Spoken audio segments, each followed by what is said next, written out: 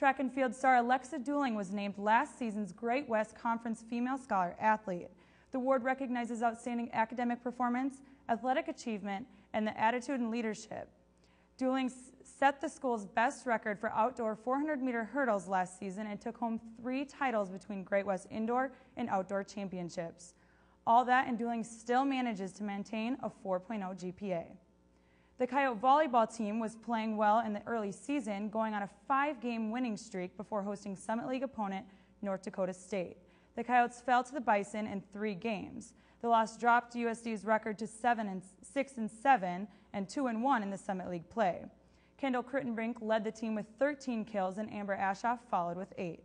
The Coyotes host Summit League opponent Missouri-Kansas City Saturday at the Dome at 5. USD's women's soccer team has been playing well to start their season, but they've been unable to capture a win. The Coyotes are currently 0-5-2, but 4 of their games have gone into double overtime, and 4 of the losses are only by 1 point. Sophomore Jenny Teslo leads the team with 5 goals, and they travel to Wyoming on Friday and Northern Colorado Sunday for non-conference matchups.